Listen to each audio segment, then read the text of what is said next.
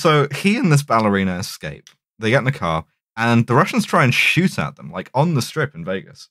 And this precipitates the slowest car chase in the world. Unbelievable. They are going 30 miles an hour. They are obeying all posted traffic laws. It's like down sort of back streets in Vegas. And one thing I do like, though, is this ballerina, Andrea, her name is Andrea Markovich. She calls Solo out on like stealing all of his like suavest lines. She's like, "Oh, I recognize that from a movie," which I quite like because he's been dining out on that shit for like 15 years at this point. But so they have a car chase. It's remarkably slow. But then our boy George Lazenby, clearly in need of money to be in this movie. Really sad to see. Genuinely just like a moment. Why is James Bond driving around Las Vegas in white tie in the middle of the day? A real like, you had gambling debts, man, didn't you? Yeah. You ever think about that Gina Carano tweet that starts, "I didn't fumble the bag," right, in quotes. All the time. That's sort of...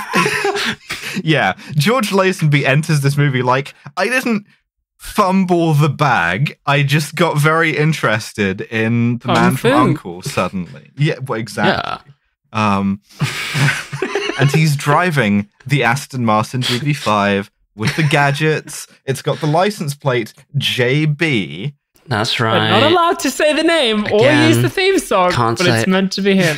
You get like a sort of non-copyright Bond theme, which is I didn't pull it, but it's like sort of, oh my god, it's terrible.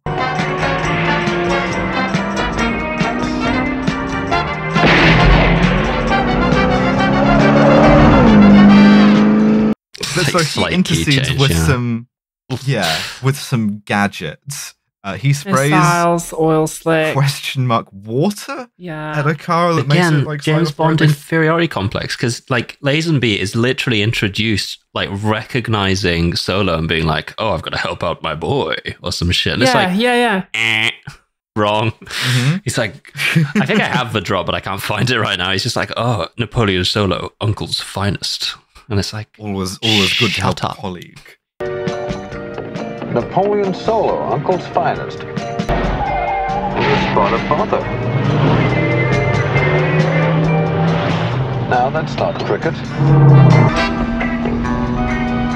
Always available to help a colleague. And then they really milk the Bond cameo too, because at the end, having dispensed of the KGB guys, he like waves at them, and you're like, "Oh, okay, that's cool. They're acknowledging the thing." And then he drives past, and he waves at them again. And like, okay. Andrea like nudges Solo and is like, "Do you see that license plate? JB. Oh, it's just like on Her Majesty's Secret Service." Hang on a minute. Just like a not trademarked form of words. Wait, was that a film though? Has she seen the film? She's seen on Her Majesty's Secret Service. Starring George. Is this a cannonball run situation where he's not James Bond and he's just a lunatic? I have to warn you. This is George Lazenby. This is George Lazenby in character playing James Bond, just fucking up traffic in his gadget car.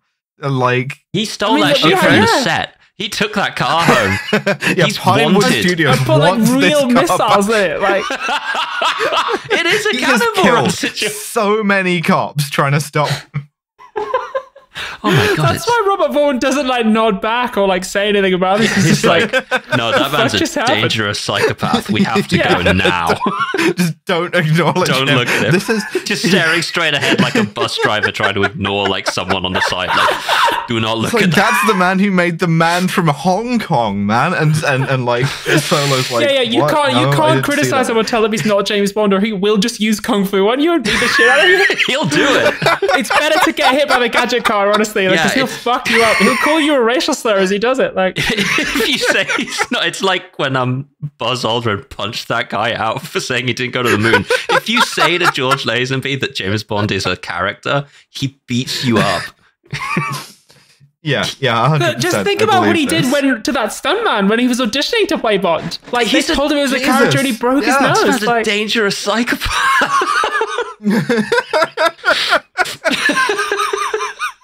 So with the help from dangerous psychopath. That's why he had to do Universal Soldier. He was trying to like recoup his image to be peace loving, but it just doesn't take.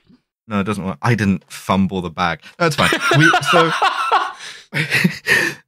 Genuinely, he had a quote when Universal Soldier came out that's like, "I'm bored of playing Bond. Peace is the message now," and that's the most I didn't fumble the bag thing I've ever read, including the Gina Carano stage at the Sydney Opera House. All right, I didn't fumble the bag.